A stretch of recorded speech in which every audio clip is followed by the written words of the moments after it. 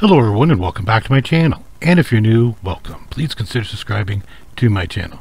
On today's video here, I want to share with you this 1953 Canada 10-cent coin that I found in my pocket change yesterday.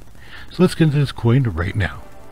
This here's the 1953 Canada 10-cent silver dime, with a mint run of 17,706,395 produced. Its alloy is 80% silver and 20% copper. It weighs 2.33 grams, has a diameter of 18.03 millimeters, a thickness of 1.16 millimeters. Its edges are reeded and it is non-magnetic due to its silver count. The way the coin flips is up, up. The melt value of the time recording this is $1.95 Canadian. As you can see, it says Dei Gratia Regina in Latin there, which means by the grace of God. It's always cool to find silver in your pocket change when you get it back from like Tim Hortons or a convenience store or something like that.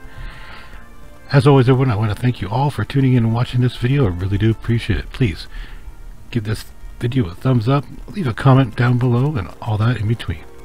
I almost forgot to mention this is the first year Queen Elizabeth appeared on Canadian coins, was 1953.